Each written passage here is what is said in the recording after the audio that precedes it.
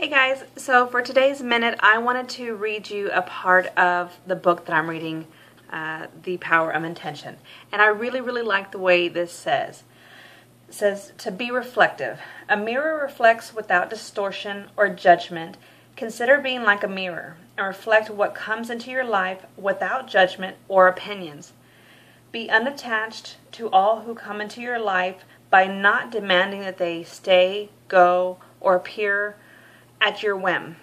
Discontinue judging yourself or others for being too fat, too tall, too ugly, too anything.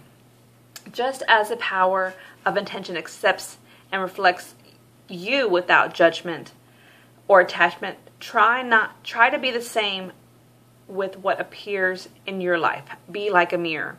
And that I really liked in the book because it's so true. There are so many times that things happen or people that we come encounter with and we judge them, or we just judge them and we don't know what their story is.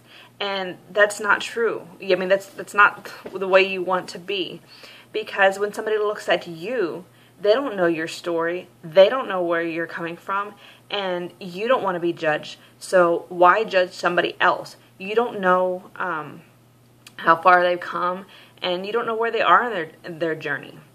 So I just wanted to read that part to you. I really liked it. If you haven't read this book before, I really recommend it to anybody who is looking to change their thought process on the outside world and also with them inside themselves. I really like it. So I hope that helps, and talk to you guys later. Bye.